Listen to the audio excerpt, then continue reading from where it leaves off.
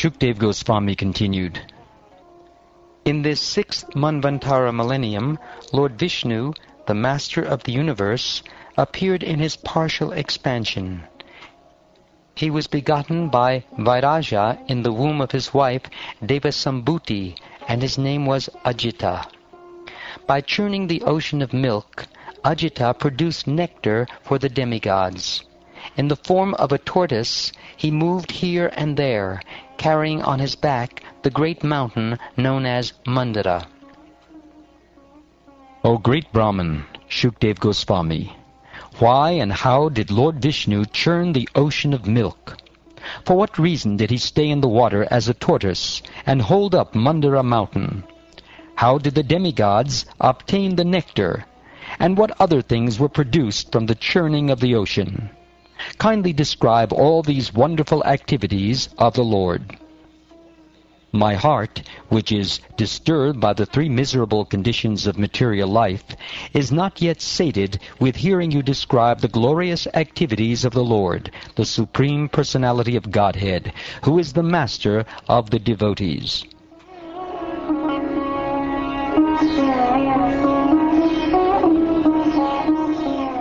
Sri Sutta Goswami said, O learned Brahmins assembled here at Naimisharanya, when Shukdev Goswami, the son of Dvaipayana, was thus questioned by the king, he congratulated the king and then endeavored to describe further the glories of the Supreme Personality of Godhead.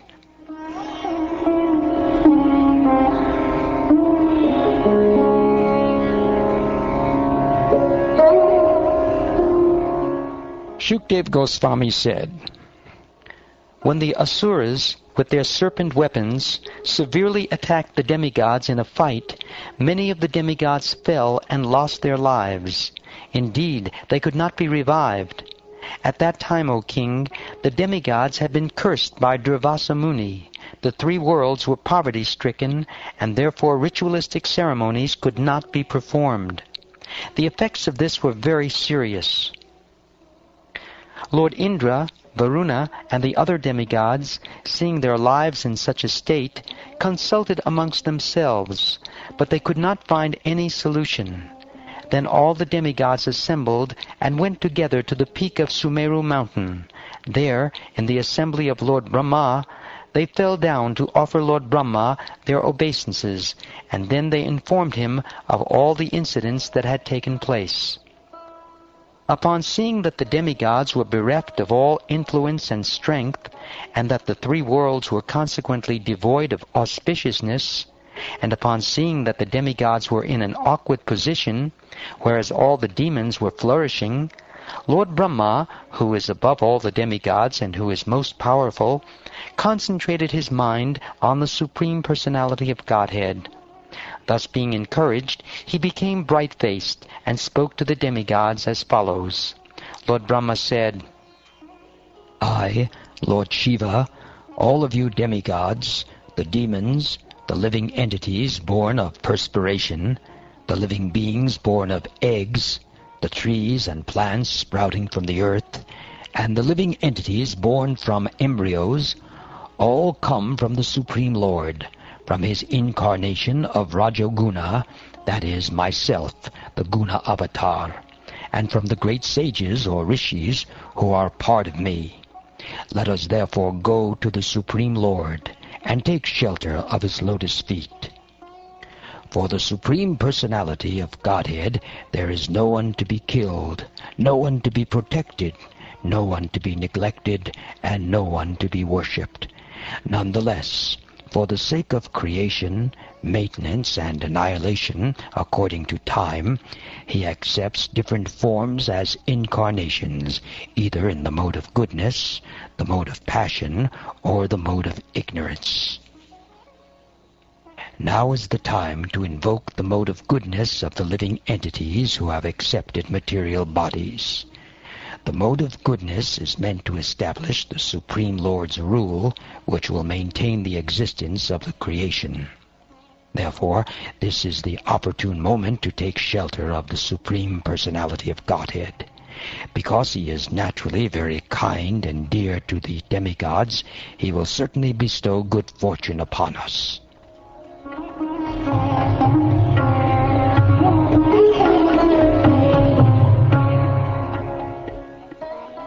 O Maharaj Parikshit, subduer of all enemies, after Lord Brahma finished speaking to the demigods, he took them with him to the abode of the Supreme Personality of Godhead, which is beyond this material world. The Lord's abode is on an island called Śrīmad-Bhāgavatam, which is situated in the ocean of milk. There at Śrīmad-Bhāgavatam, Lord Brahma offered prayers to the Supreme Personality of Godhead, even though he had never seen the Supreme Lord. Simply because Lord Brahma had heard about the Supreme Personality of Godhead from Vedic literature, with a fixed mind, he offered the Lord prayers as written or approved by Vedic literature. Lord Brahma said, O Supreme Lord, O changeless, unlimited Supreme Truth, you are the origin of everything. Being all-pervading, you are in everyone's heart, and also in the atom. You have no material qualities. Indeed, you are inconceivable. The mind cannot catch you by speculation, and words fail to describe you. You are the supreme master of everyone, and therefore you are worshipable for everyone. We offer our respectful obeisances unto you. The Supreme Personality of Godhead directly and indirectly knows how everything, including the living force, mind, and intelligence, is working under His control. He is the illuminator of everything and has no ignorance. He does not have a material body subject to the reactions of previous activities, and he is free from the ignorance of partiality and materialistic education. I therefore take shelter of the lotus feet of the Supreme Lord, who is eternal, all-pervading, and as great as the sky, and who appears with 6 opulences in 3 yugas, Satya, Treta, and Dvapara. In the cycle of material activities, the material body resembles the wheel of a mental chariot.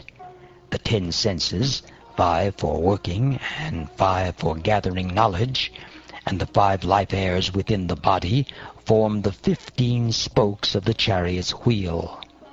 The 3 modes of nature, goodness, passion, and ignorance, are its center of activities, and the 8 ingredients of nature, earth, water, fire, air, sky, mind, intelligence, and false ego, comprise the rim of the wheel. The external material energy moves this wheel like electrical energy. Thus the wheel revolves very quickly around its hub or central support, the Supreme Personality of Godhead, who is the Supersoul and the ultimate truth. We offer our respectful obeisances unto him.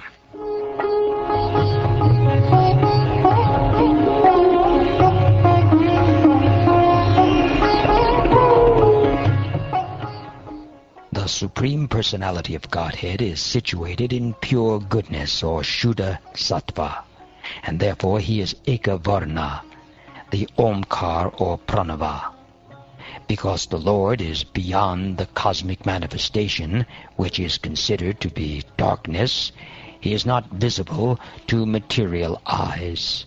Nonetheless, he is not separated from us by time or space, but is present everywhere. Seated on his carrier, Garuda, he is worshipped by means of mystical yogic power by those who have achieved freedom from agitation. Let us all offer our respectful obeisances unto him. No one can overcome the Supreme Personality of Godhead's illusory energy or Maya, which is so strong that it bewilders everyone, making one lose the sense to understand the aim of life. That same Maya, however, is subdued by the Supreme Personality of Godhead, who rules everyone and who is equally disposed toward all living entities. So let us offer our respectful obeisances unto him.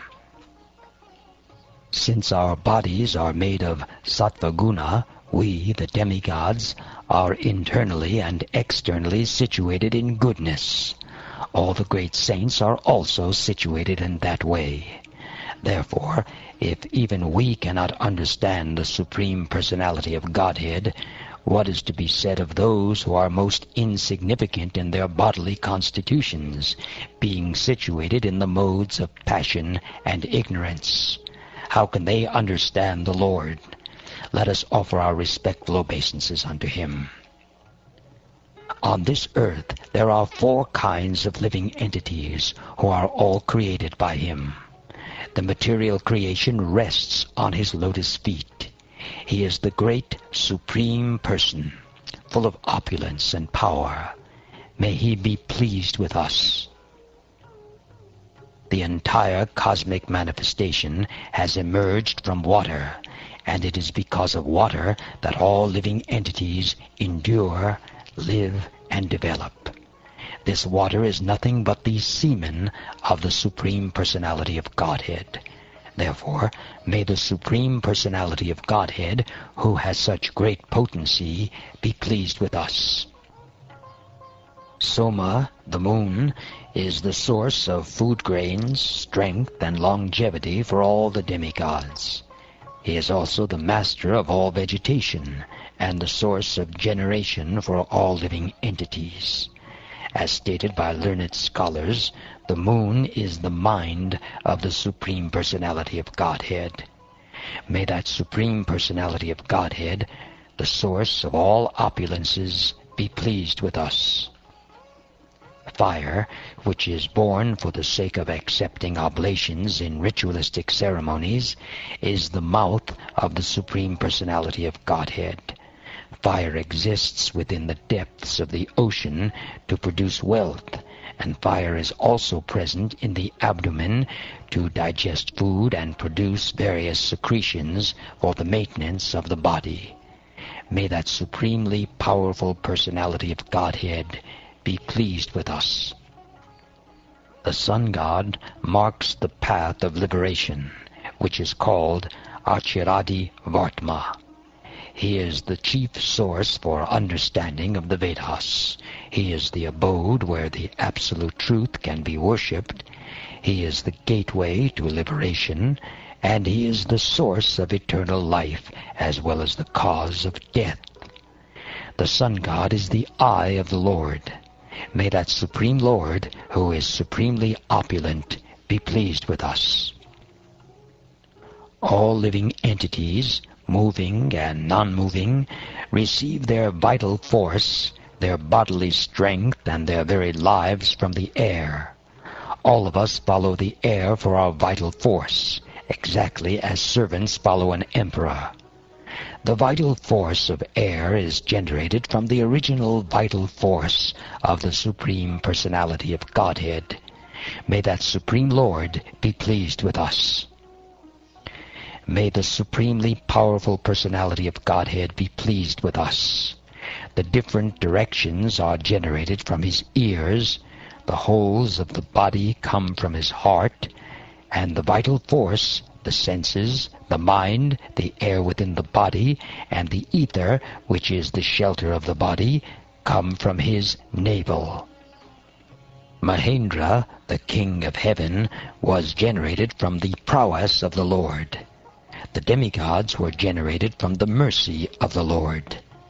Lord Shiva was generated from the anger of the Lord, and Lord Brahma from his sober intelligence. The Vedic mantras were generated from the bodily holes of the Lord, and the great saints and Prajapatis were generated from his genitals. May that supremely powerful Lord be pleased with us. The goddess of fortune was generated from his chest, the inhabitants of Pitraloka from his shadow, religion from his bosom, and irreligion, the opposite of religion, from his back. The heavenly planets were generated from the top of his head, and the apsaras from his sense enjoyment. May that supremely powerful personality of Godhead be pleased with us.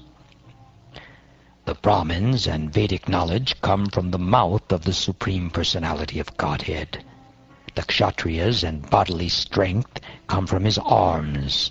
The Vaishyas and their expert knowledge in productivity and wealth come from his thighs, and the Shudras, who are outside of Vedic knowledge, come from his feet. May that Supreme Personality of Godhead, who is full in prowess, be pleased with us.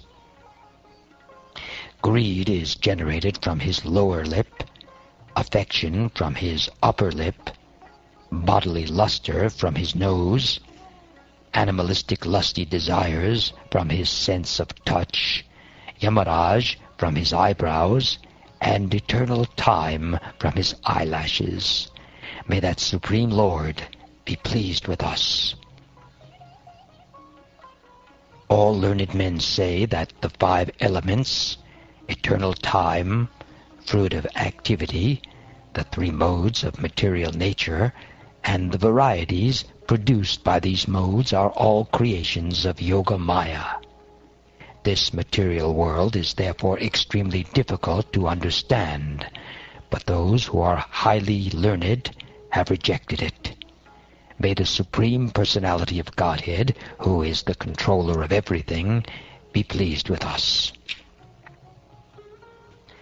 Let us offer our respectful obeisances unto the Supreme Personality of Godhead, who is completely silent, free from endeavor, and completely satisfied by his own achievements. He is not attached to the activities of the material world through his senses. Indeed, in performing his pastimes in this material world, he is just like the unattached air. O Supreme Personality of Godhead, we are surrendered unto you, yet we wish to see you. Please make your original form and smiling lotus face visible to our eyes and appreciable to our other senses. O Lord, O Supreme Personality of Godhead, by your sweet will you appear in various incarnations, millennium after millennium, and act wonderfully, performing uncommon activities that would be impossible for us. Karmis are always anxious to accumulate wealth for their sense gratification, but for that purpose they must work very hard. Yet even though they work hard, the results are not satisfying. Indeed, sometimes their work results only in frustration. But devotees who have dedicated their lives to the service of the Lord can achieve substantial results without working very hard. These results exceed the devotees' expectations. Activities dedicated to the Supreme Personality of Godhead, even if performed in small measure, never go in vain. The Supreme Personality of Godhead, being the Supreme Father, is naturally very dear and always ready to act for the good of the living entities. When one pours water on the root of a tree, the trunk and branches of the tree are automatically pleased. Similarly, when one becomes a devotee of Lord Vishnu, everyone is served, for the Lord is the super-soul of everyone. My Lord, all obeisances unto you, who are eternal, beyond time's limits of past, present, and future. You are inconceivable in your activities. You are the master of the 3 modes of material nature, and being transcendental to all material qualities, you are free from material contamination. You are the controller of all 3 of the modes of nature, but at the present you are in favor of the quality of goodness. Let us offer our respectful obeisances unto you. Sri Shukdev Goswami said, O King Pariksit, the Supreme Personality of Godhead, Hari, being thus worshipped with prayers by the demigods and Lord Brahma, appeared before them.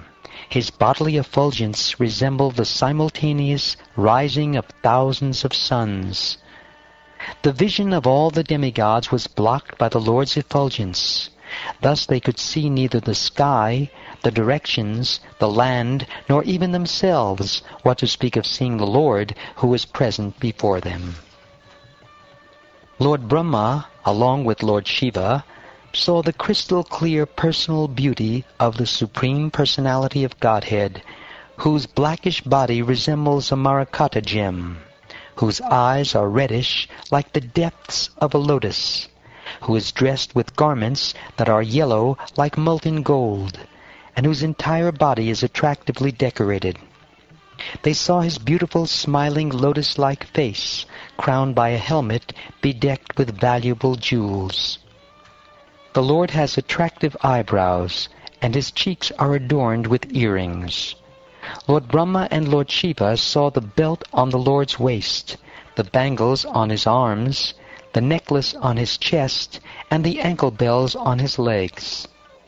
The Lord is bedecked with flower garlands. His neck is decorated with the Kaustubha gem, and he carries with him the goddess of fortune and his personal weapons like his disc and club. When Lord Brahma, along with Lord Shiva and other demigods, saw the form of the Lord, they all immediately fell to the ground, offering their obeisances. Lord Brahma said, "Although you are never born, your appearance and disappearance as an incarnation never cease. You are always free from the material qualities, and you are the shelter of transcendental bliss, resembling an ocean. Eternally existing in your transcendental form, you are the supreme subtle of the most extremely subtle. We therefore offer our respectful obeisances unto you, the Supreme, whose existence is inconceivable. O best of persons, O Supreme Director, those who actually aspire for supreme good fortune worship this form of your Lordship according to the Vedic tantras. My Lord, we can see all the three worlds in you. My dear Lord, who are always fully independent, this entire cosmic manifestation arises from you, rests upon you, and ends in you. Your Lordship is the beginning, sustenance, and end of everything, like the earth, which is the cause of an earthen pot, which supports the pot, and to which the pot, when broken, finally returns. O Supreme, you are independent in yourself, and do not take help from others. Through your own potency, you create this cosmic manifestation and enter it. Those who are advanced in Krishna consciousness, who are fully in knowledge of the authoritative Shastra, and who, through the practice of Bhakti Yoga, are cleansed of all material contamination, can see with their clear minds that although you exist within the transformations of the material qualities, your presence is untouched by these qualities. As one can derive fire from wood, milk from the milk bag of the cow, food grains and water from the land, and prosperity in one's livelihood from industrial enterprises, so by the practice of Bhakti Yoga, even within this material world, one can achieve your favor or intelligently approach you. Those who are pious all affirm this. Elephants afflicted by a forest fire become very happy when they get water from the Ganges. Similarly, O my Lord, from whose navel grows a lotus flower, since you have now appeared before us, we have become transcendently happy. By seeing your Lordship, whom we have desired to see for a very long time, we have achieved our ultimate goal in life. My Lord, we, the various demigods, the directors of this universe, have come to your lotus feet. Please fulfill the purpose for which we have come. You are the witness of everything, from within and without. Nothing is unknown to you, and therefore it is unnecessary to inform you again of anything. I, Lord Brahma, Lord Shiva, and all the demigods, accompanied by the Prajapatis like Daksha, are nothing but sparks illuminated by you, who are the original fire. Since we are particles of you, what can we understand about our welfare? O Supreme Lord, please give us the means of deliverance that is suitable for the Brahmins and demigods.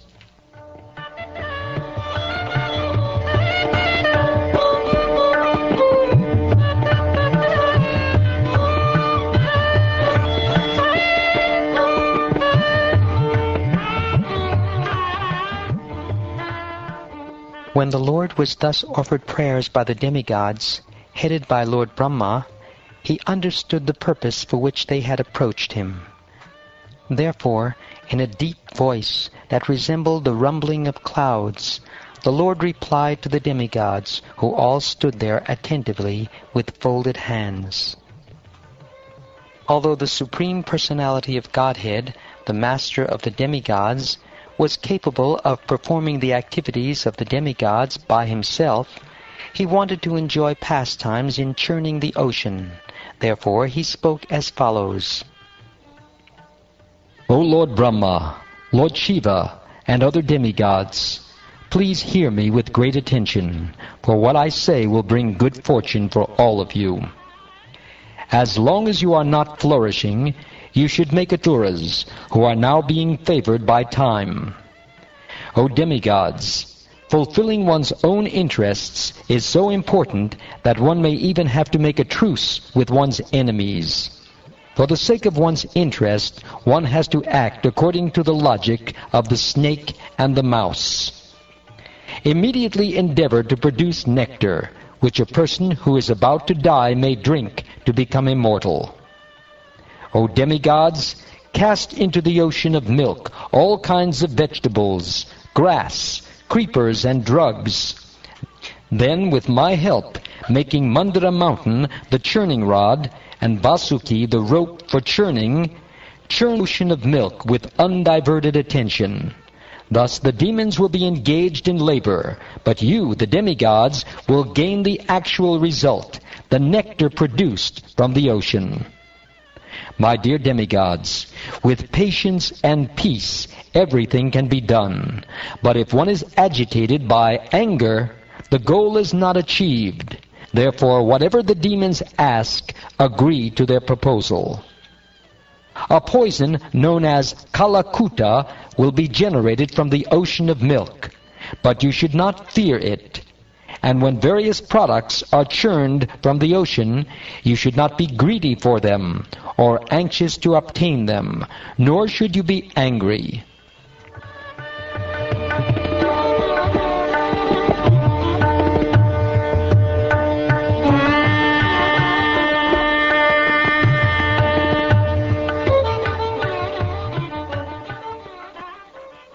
O King Parikshit, after advising the demigods in this way, the independent Supreme Personality of Godhead, the best of all living entities, disappeared from their presence.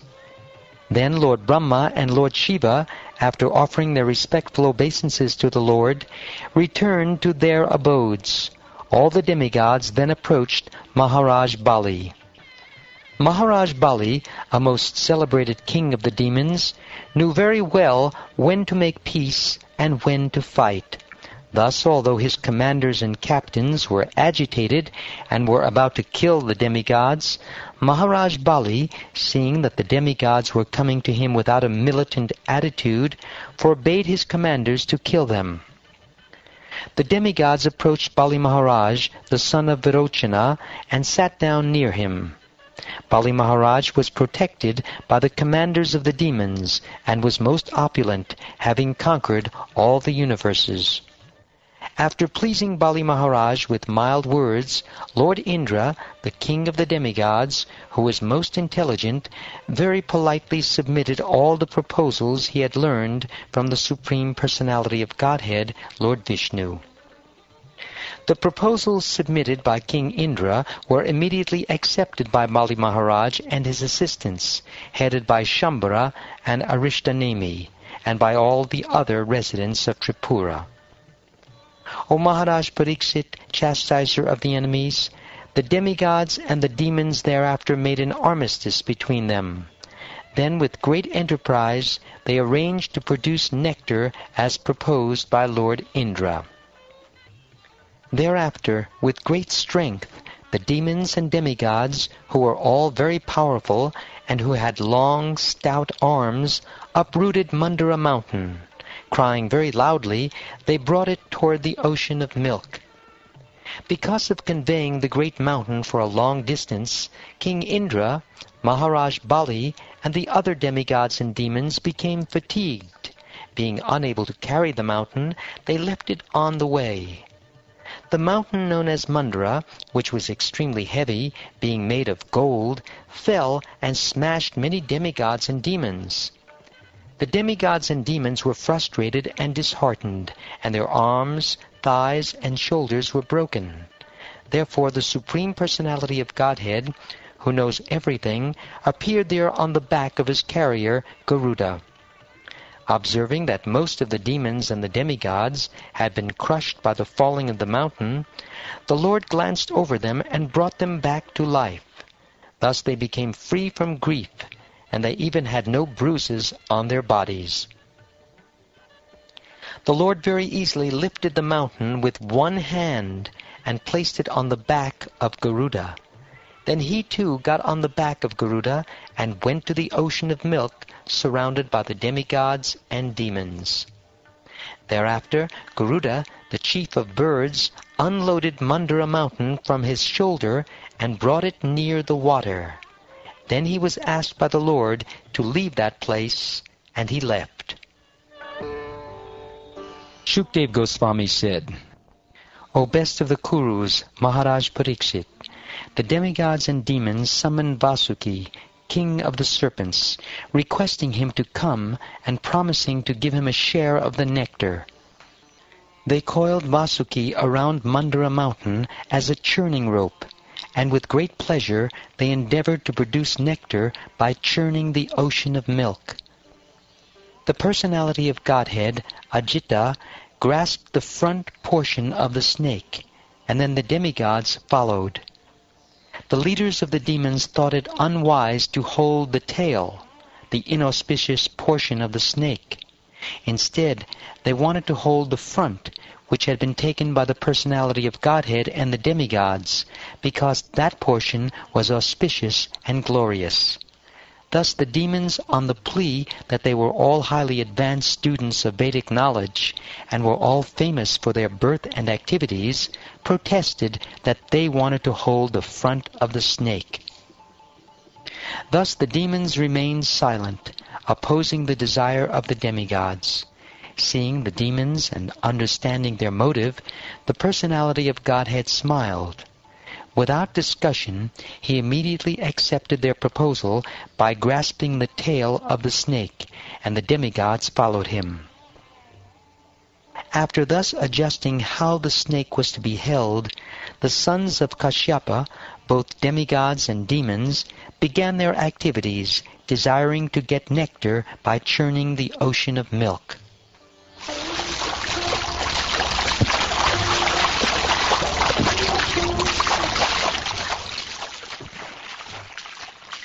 O son of the Pandu dynasty, when Mandara mountain was thus being used as a churning rod in the ocean of milk, it had no support, and therefore, although held by the strong hands of the demigods and demons, it sank into the water. Because the mountain had been sunk by the strength of providence, the demigods and demons were disappointed, and their faces seemed to shrivel. Seeing the situation that had been created by the will of the Supreme, the unlimitedly powerful Lord, whose determination is infallible, took the wonderful shape of a tortoise, entered the water, and lifted the great Mandara mountain.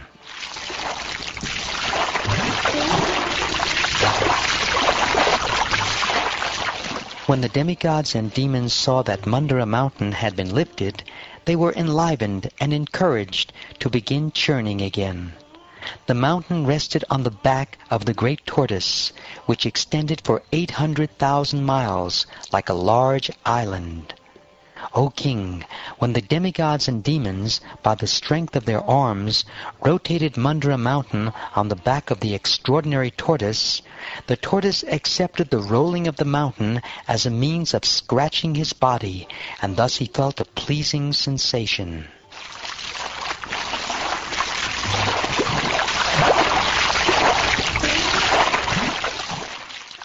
Thereafter Lord Vishnu entered the demons as the quality of passion, the demigods as the quality of goodness, and Vasuki as the quality of ignorance, to encourage them and increase their various types of strength and energy.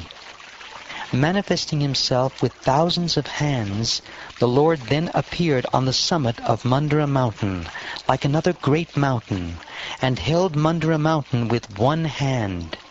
In the upper planetary systems, Lord Brahma and Lord Shiva, along with Indra, King of Heaven, and other demigods, offered prayers to the Lord and showered flowers upon him. The demigods and demons worked almost madly for the nectar, encouraged by the Lord, who was above and below the mountain, and who had entered the demigods, the demons, Vasuki, and the mountain itself. Because of the strength of the demigods and demons, the ocean of milk was so powerfully agitated that all the alligators in the water were very much perturbed. Nonetheless, the churning of the ocean continued in this way.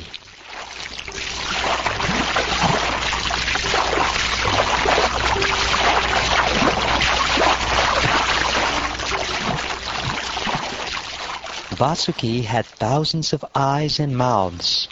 From his mouths he breathed smoke and blazing fire, which affected the demons headed by Poloma, Kaleya, Bali, and Ilvala.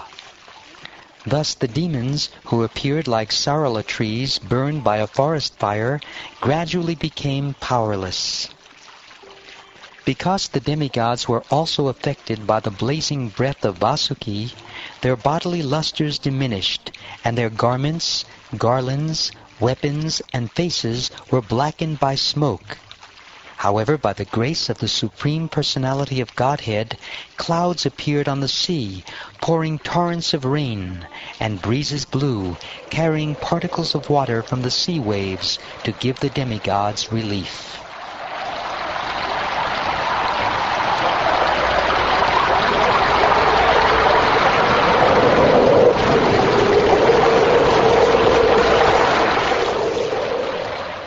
When nectar did not come from the ocean of milk, despite so much endeavor by the best of the demigods and demons, the Supreme Personality of Godhead, Ajita, personally began to churn the ocean.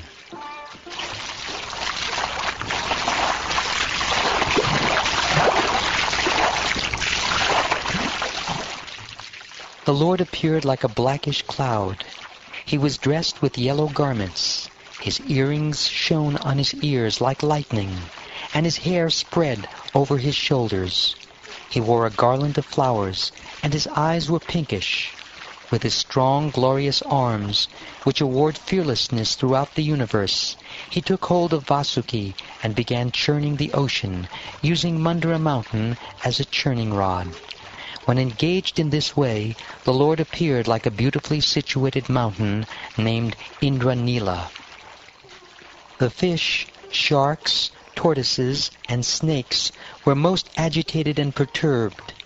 The entire ocean became turbulent, and even the large aquatic animals like whales, water elephants, crocodiles, and Timingala fish, or large whales that can swallow small whales, came to the surface. While the ocean was being churned in this way, it first produced a fiercely dangerous poison called hala hala. O king, when that uncontrollable poison was forcefully spreading up and down in all directions, all the demigods, along with the Lord himself, approached Lord Shiva, or Sadashiva. Feeling unsheltered and very much afraid, they sought shelter of him. the demigods observed Lord Shiva sitting on the summit of Kailas hill with his wife Bhavani for the auspicious development of the three worlds. He was being worshipped by great saintly persons desiring liberation. The demigods offered him their obeisances and prayers with great respect.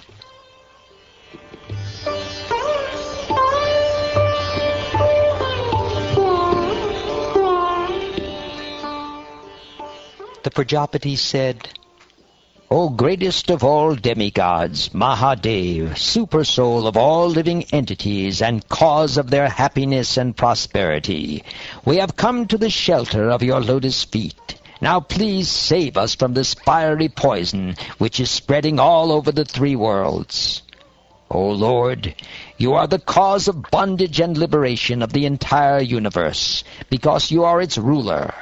Those who are advanced in spiritual consciousness surrender unto you, and therefore you are the cause of mitigating their distresses, and you are also the cause of their liberation. We therefore worship your lordship. O Lord, you are self-effulgent and supreme. You create this material world by your personal energy, and you assume the names Brahma, Vishnu, and Maheshvara when you act in creation, maintenance, and annihilation. You are the cause of all causes, the self-effulgent, inconceivable, impersonal Brahman, which is originally Para-Brahman. You manifest various potencies in this cosmic manifestation. O Lord, you are the original source of Vedic literature. You are the original cause of material creation, the life force, the senses, the five elements, the three modes, and the Mahatattva. You are eternal time, determination, and the two religious systems called truth, or satya, and truthfulness, or rita. You are the shelter of the syllable Om, which consists of three letters, A-U-M. O Father of all planets, learned scholars know that fire is your mouth, the surface of the globe is your lotus feet, eternal time is your movement, all the directions are your ears, and Varuna, master of the waters, is your tongue. O Lord, the sky is your navel, the air is your breathing, the sun is your eyes, and the water is your semen. You are the shelter of all kinds of living entities, high and low. The god of the moon is your mind, and the upper planetary system is your head. O Lord, you are the three Vedas personified. The seven seas are your abdomen, and the mountains are your bones. All drugs, creepers, and vegetables are the hairs on your body. The Vedic mantras like Gayatri are the 7 layers of your body, and the Vedic religious system is the core of your heart. O Lord, the 5 important Vedic mantras are represented by your 5 faces, from which the 38 most celebrated Vedic mantras have been generated. Your lordship, being celebrated as Lord Shiva, is self-illuminated. You are directly situated as the supreme truth known as Paramatma. O Lord, your shadow is seen in irreligion, which brings about varieties of irreligious creations. The 3 modes of nature, goodness, passion, and ignorance, are your 3 eyes. All of the Vedic literatures, which are full of verses, are emanations from you, because their compilers wrote the various scriptures after receiving your glance. O Lord Girisha, since the impersonal Brahman effulgence is transcendental to the material modes of goodness, passion, and ignorance, the various directors of this material world certainly cannot appreciate it or even know where it is. It is not understandable even to Lord Brahma, Lord Vishnu, or the King of Heaven, Mahendra. When annihilation is performed by the flames and sparks emanating from your eyes, the entire creation is burned to ashes. Nonetheless, you do not know how this happens. What then is to be said of your destroying the Daksha Yagya, Tripurasura, and the Kalakuta poison? such activities cannot be subject matters for prayers offered to you. Exalted, self-satisfied persons who preach to the entire world think of your lotus feet constantly within their hearts. However, when persons who do not know your austerity see you moving with Uma, they misunderstand you to be lusty, or when they see you wandering in the crematorium, they mistakenly think that you are ferocious and envious. Certainly they are shameless. They cannot understand your activities. Even personalities like Lord Brahma and other demigods cannot understand your position, for you are beyond the moving and non-moving creation. Since no one can understand you in truth, how can one offer you prayers? It is impossible. As far as we are concerned, we are creatures of Lord Brahma's creation. Under the circumstances, therefore, we cannot offer you adequate prayers, but as far as our ability allows, we have expressed our feelings. O greatest of all rulers, your actual identity is impossible for us to understand. As far as we can see, your presence brings flourishing happiness to everyone. Beyond this, no one can appreciate your activities. We can see this much and nothing more.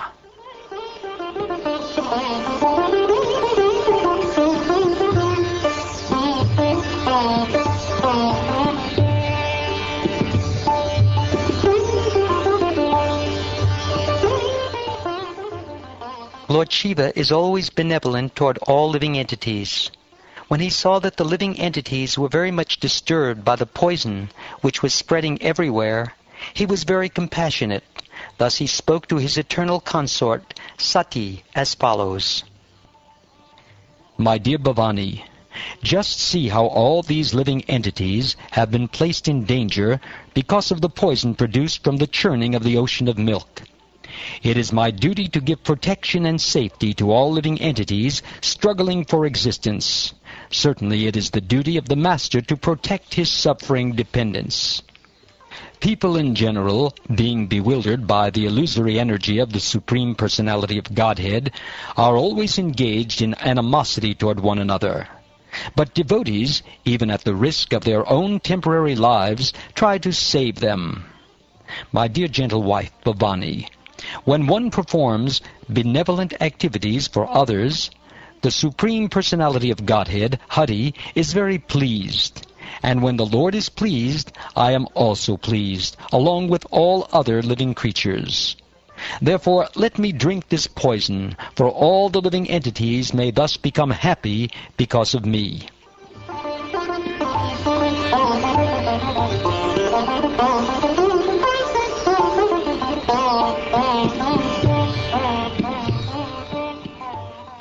After informing Bhavani in this way, Lord Shiva began to drink the poison, and Bhavani, who knew perfectly well the capabilities of Lord Shiva, gave him her permission to do so.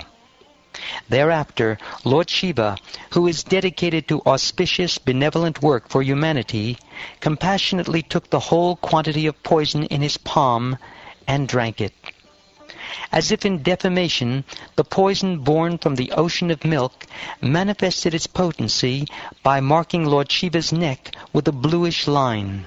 That line, however, is now accepted as an ornament of the Lord. It is said that great personalities almost always accept voluntary suffering because of the suffering of people in general. This is considered the highest method of worshipping the Supreme Personality of Godhead, who is present in everyone's heart. Upon hearing of this act, everyone, including Bhavani, the daughter of Maharaj Daksha, Lord Brahma, Lord Vishnu, and the people in general, very highly praised this deed performed by Lord Shiva, who is worshipped by the demigods, and who bestows benedictions upon the people. Scorpions, cobras, poisonous drugs, and other animals whose bites are poisonous took the opportunity to drink whatever little poison had fallen and scattered from Lord Shiva's hand while he was drinking. Shukdev Goswami continued. Upon Lord Shiva's drinking the poison, both the demigods and the demons being very pleased, began to churn the ocean with renewed vigor. As a result of this, there appeared a cow known as Surabi. O King Pariksit, great sages who were completely aware of the Vedic ritualistic ceremonies took charge of that Surabi cow, which produced all the yogurt, milk, and ghee absolutely necessary for offering oblations into the fire. They did this just for the sake of pure ghee, which they wanted for the performance of sacrifices to elevate themselves to the higher planetary systems up to Brahmaloka. Thereafter, a horse named Uchai-Shrava, which was as white as the moon, was generated. Bali Maharaj desired to possess this horse, and Indra, the king of heaven, did not protest, for he had previously been so advised by the Supreme Personality of Godhead. As the next result of the churning, the king of elephants, named Airavata, was generated. This elephant was white, and with its 4 tusks, it defied the glories of Kailas mountain, the glorious abode of Lord Shiva. Thereafter, O king, 8 great elephants, which could go in any direction, were generated. They were headed by Airavana. 8 she-elephants, headed by Abramu, were also generated. Generated thereafter from the great ocean were the celebrated gems Kaustubha Mani and Padmaraga Mani. Lord Vishnu, to decorate his chest, desired to possess them. Generated next was the Parijata flower, which decorates the celestial planets. O king, as you fulfilled the desires of everyone on this planet by fulfilling all ambitions, the Parijata fulfills the desires of everyone. Next there appeared the Apsaras, who are used as prostitutes on the heavenly planets. They were fully decorated with golden ornaments and lockets, and were dressed in fine and attractive clothing. The Apsaras moved very slowly in an attractive style that bewilders the inhabitants of the heavenly planets. Then there appeared the goddess of fortune, Rama, who is absolutely dedicated to being enjoyed by the Supreme Personality of Godhead. She appeared like electricity, surpassing the lightning that might illuminate a marble mountain. Because of her exquisite beauty, her bodily features, her youth, her complexion, and her glories, everyone, including the demigods, the demons, and the human beings, desired her. They were attracted because she is the source of all opulences. The king of heaven, Indra, brought a suitable sitting place for the goddess of fortune. All the rivers of sacred water, such as the Ganges and Yamuna, personified themselves, and each of them brought pure water in golden water pots for Mother Lakshmi, the goddess of fortune. The land became a person and collected all the drugs and herbs needed for installing the deity. The cows delivered 5 products, namely milk, yogurt, ghee, urine, and cow dung. And spring personified collected everything produced in spring during the months of Chaitra and Vaishakha, or April and May. The great sages performed the bathing ceremony of the goddess of fortune as directed in the authorized scriptures. The Gandharvas chanted all auspicious Vedic mantras, and the professional women dancers very nicely danced and sang authorized songs prescribed in the Vedas. The clouds in personified form beat various types of drums known as mridangas, panavas, murajas, and anakas. They also blew conch shells and bugles known as gomukas, and played flutes and stringed instruments. The combined sound of these instruments was tumultuous.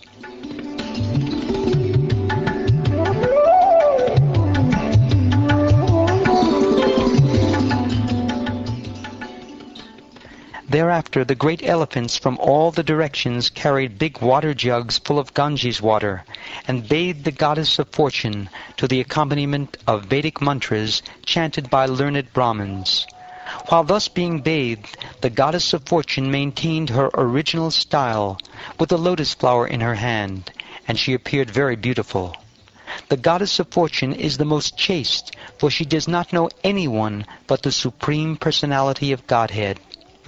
The ocean, which is the source of all valuable jewels, supplied the upper and lower portions of a yellow silken garment. The predominating deity of the water, Varuna, presented flower garlands surrounded by six-legged bumblebees, drunken with honey. Vishvakarma, one of the Prajapatis, supplied varieties of decorated ornaments. The goddess of learning, Sarasvati, supplied a necklace. Lord Brahma supplied a lotus flower, and the inhabitants of Nagaloka supplied earrings. Thereafter, Mother Lakshmi, the goddess of fortune, having been properly celebrated with an auspicious ritualistic ceremony, began moving about, holding in her hand a garland of lotus flowers, which was surrounded by humming bumblebees. Smiling with shyness, her cheeks decorated by her earrings, she looked extremely beautiful. Her two breasts, which were symmetrical and nicely situated, were covered with sandalwood pulp and kumkum powder, and her waist was very thin. As she walked here and there, her ankle bells jingling softly, she appeared like a creeper of gold. While walking among the Gandharvas, Yakshas, Asuras, Siddhas, Chadanas, and denizens of heaven, Lakshmi Devi, the goddess of fortune, was scrutinizingly examining them, but she could not find anyone naturally endowed with all good qualities. None of them was devoid of faults, and therefore she could not take shelter of any of them. The goddess of fortune, examining the assembly, thought in this way: someone who has undergone great austerity has not yet conquered anger. Someone possesses knowledge, but he has not conquered material desires. Someone is a very great personality, but he cannot conquer lusty desires. Even a great personality depends on something else. How then can he be the supreme controller? Someone may possess full knowledge of religion, but still not be kind to all living entities. In someone, whether human or demigod, there may be renunciation, but that is not the cause of liberation. Someone may possess great power and yet be unable to check the power of eternal time. Someone else may have renounced attachment to the material world, yet he cannot compare to the Supreme Personality of Godhead. Therefore, no one is completely freed from the influence of the material modes of nature. Someone may have longevity, but not have auspiciousness or good behavior. Someone may have both auspiciousness and good behavior, but the duration of his life is not fixed. Although such demigods as Lord Shiva have eternal life, they have inauspicious habits, like living in crematoriums. And even if others are well qualified in all respects, they are not devotees of the Supreme Personality of Godhead.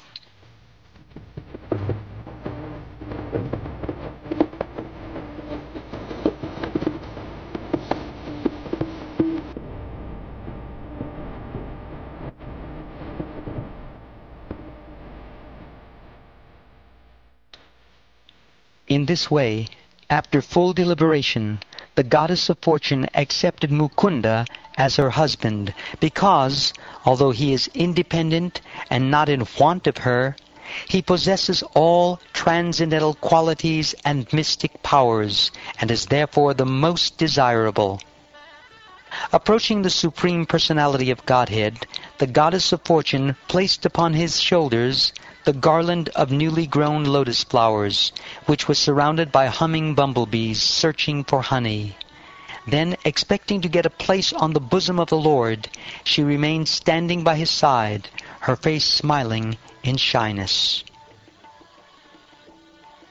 The Supreme Personality of Godhead is the Father of the three worlds, and his bosom is the residence of Mother Lakshmi, the goddess of fortune, the proprietor of all opulences. The goddess of fortune, by her favorable and merciful glance, can increase the opulence of the three worlds, along with their inhabitants and their directors, the demigods. The inhabitants of Gandharva-loka and Charana-loka then took the opportunity to play their musical instruments, such as conch shells, bugles, and drums. They began dancing and singing along with their wives. Lord Brahma, Lord Shiva, the great sage Angira, and similar directors of universal management showered flowers and chanted mantras indicating the transcendental glories of the Supreme Personality of Godhead. All the demigods, along with the Prajapatis and their descendants, being blessed by Lakshmiji's glance upon them, were immediately enriched with good behavior and transcendental qualities. Thus they were very much satisfied. O King, because of being neglected by the goddess of fortune, the demons and Rakshasas were depressed, bewildered, and frustrated, and thus they became shameless. Next appeared Varuni, the lotus-eyed goddess who controls drunkards. With the permission of the Supreme Personality of Godhead, Krishna, the demons, headed by Bali Maharaj, took possession of this young girl. O King, thereafter, while the sons of Kashyapa, both demons and demigods, were engaged in churning the ocean of milk, a very wonderful male person appeared. He was strongly built. His arms were long, stout, and strong. His neck, which was marked with 3 lines, resembled a conch shell. His eyes were reddish, and his complexion was blackish. He was very young. He was garlanded with flowers, and his entire body was fully decorated with various ornaments. He was dressed in yellow garments, and wore brightly polished earrings made of pearls. The tips of his hair were anointed with oil, and his chest was very broad. His body had all good features. He was stout and strong like a lion, and he was decorated with bangles. In his hand he carried a jug filled to the top with nectar. This person was Dhanvantari, a plenary portion of Lord Vishnu. He was very conversant with the science of medicine, and as one of the demigods, he was permitted to take a share in sacrifices. Upon seeing Dhanvantari carrying the jug of nectar, the demons, desiring the jug and its contents, immediately snatched it away by force. When the jug of nectar was carried off by the demons, the demigods were morose. Thus they sought shelter at the lotus feet of the Supreme Personality of Godhead, Hari. When the Supreme Personality of Godhead, who always desires to fulfill the ambitions of his devotees, saw that the demigods were morose, he said to them, "Do not be aggrieved. By my own energy I shall bewilder the demons by creating a quarrel among them. In this way I shall fulfill your desire to have the nectar." O King, a quarrel then arose among the demons over who would get the nectar first. Each of them said, "You cannot drink it first. I must drink it first. Me first, not you." Some of the demons said, "All the demigods have taken part in churning the ocean of milk. Now, as everyone has an equal right to partake in any public sacrifice, according to the eternal religious system, it is befitting that the demigods now have a share of the nectar." O King, in this way the weaker demons forbade the stronger demons to take the nectar. The Supreme Personality of Godhead, Vishnu, who can counteract any unfavorable situation, then assumed the form of an extremely beautiful woman. This incarnation as a woman, Mohini Murti, was most pleasing to the mind. Her complexion resembled in color a newly grown blackish lotus, and every part of her body was beautifully situated. Her ears were equally decorated with earrings. Her cheeks were very beautiful. Her nose was raised, and her face full of youthful luster. Her large breasts made her waist seem very thin. Attracted by the aroma of her face and body, bumblebees hummed around her, and thus her eyes were restless. Her hair, which was extremely beautiful, was garlanded with malika flowers. Her attractively constructed neck was decorated with a necklace and other ornaments. Her arms were decorated with bangles. Her body was covered with a clean sari, and her breasts seemed like islands in an ocean of beauty. Her legs were decorated with ankle bells. Because of the movements of her eyebrows, as she smiled with shyness and glanced over the demons, all the demons were saturated with lusty desires, and every one of them desired to possess her.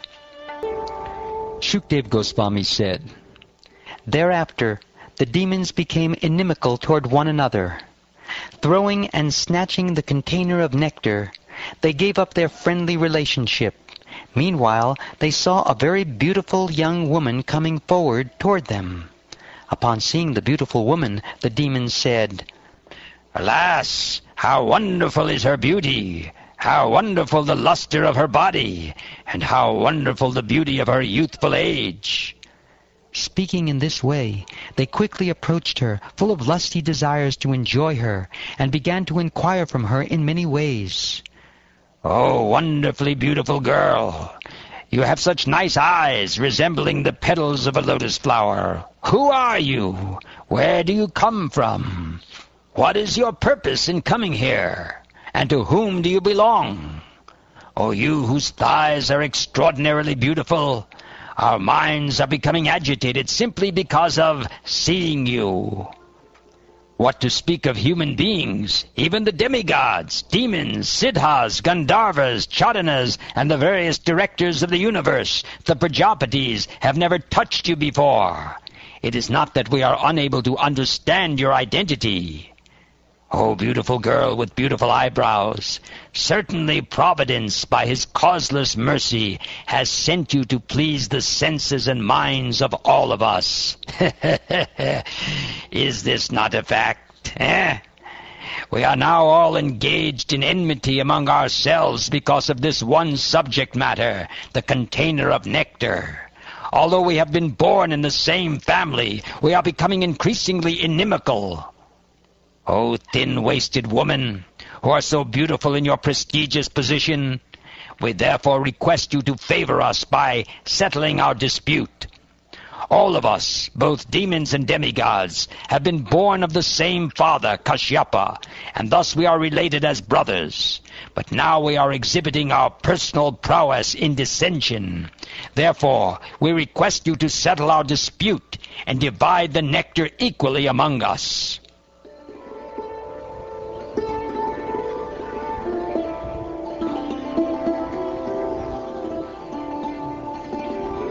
Having thus been requested by the demons, the Supreme Personality of Godhead, who had assumed the form of a beautiful woman, began to smile. Looking at them with attractive feminine gestures, she spoke as follows. "O sons of Kashyapa Muni, I am only a prostitute. How is it that you have so much faith in me? A learned person never puts his faith in a woman." O demons, as monkeys, jackals, and dogs are unsteady in their sexual relationships and want newer and newer friends every day, women who live independently seek new friends daily. Friendship with such a woman is never permanent. This is the opinion of learned scholars.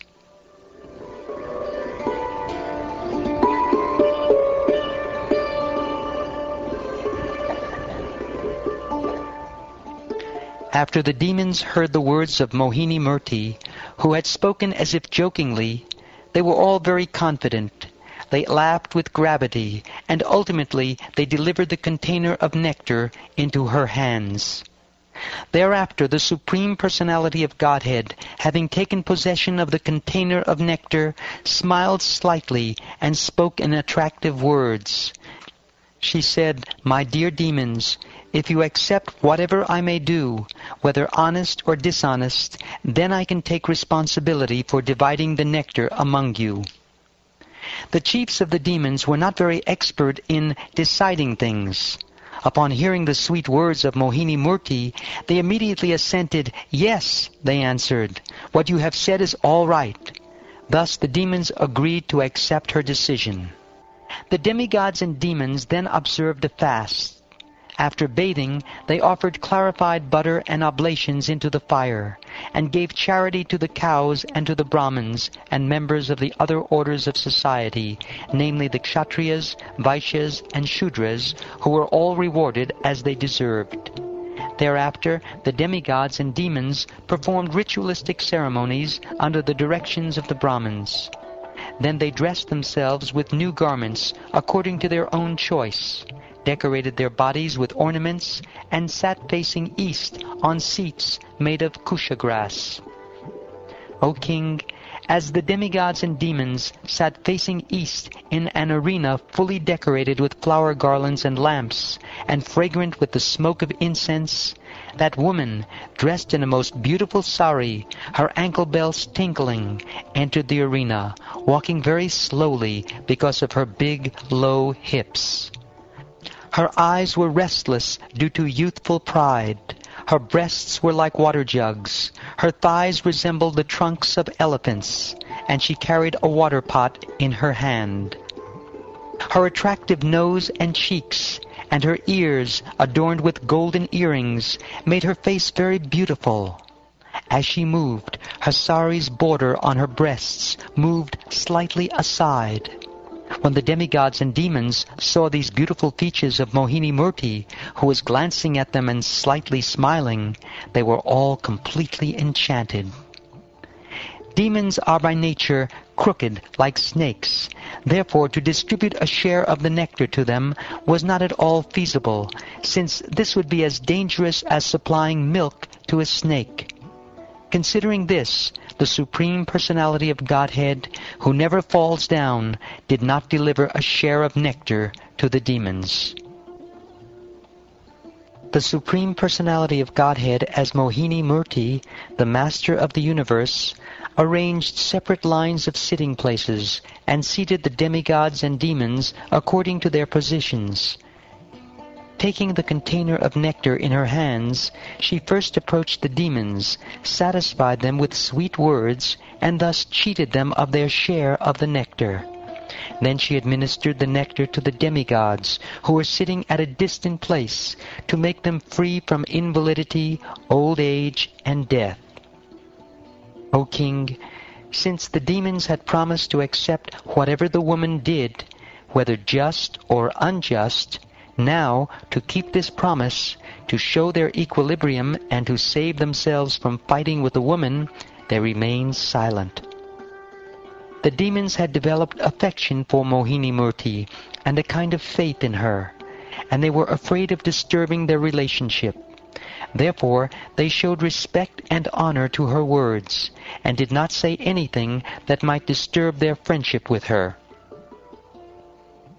Rahu, the demon who causes eclipses of the sun and moon, covered himself with the dress of a demigod, and thus entered the assembly of the demigods, and drank nectar without being detected by anyone, even by the Supreme Personality of Godhead. The moon and the sun, however, because of permanent animosity toward Rahu, understood the situation. Thus Rahu was detected. The Supreme Personality of Godhead, Hari, using his disc, which was sharp like a razor, at once cut off Rahu's head. When Rahu's head was severed from his body, the body, being untouched by the nectar, could not survive. Rahu's head, however, having been touched by the nectar, became immortal. Thus Lord Brahma accepted Rahu's head as one of the planets. Since Rahu is an eternal enemy of the moon and the sun, he always tries to attack them on the nights of the full moon and the dark moon. The Supreme Personality of Godhead is the best friend and well-wisher of the three worlds. Thus, when the demigods had almost finished drinking the nectar, the Lord, in the presence of all the demons, disclosed his original form. The place, the time, the cause, the purpose, the activity, and the ambition were all the same for both the demigods and the demons, but the demigods achieved one result and the demons another. Because the demigods are always under the shelter of the dust of the Lord's lotus feet, they could very easily drink the nectar and get its result. The demons, however, not having sought shelter at the lotus feet of the Lord, were unable to achieve the result they desired.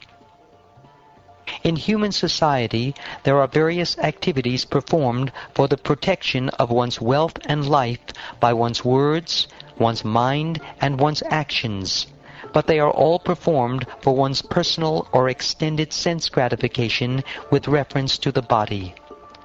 All these activities are baffled because of being separate from devotional service. But when the same activities are performed for the satisfaction of the Lord, the beneficial results are distributed to everyone, just as water poured on the root of a tree is distributed throughout the entire tree.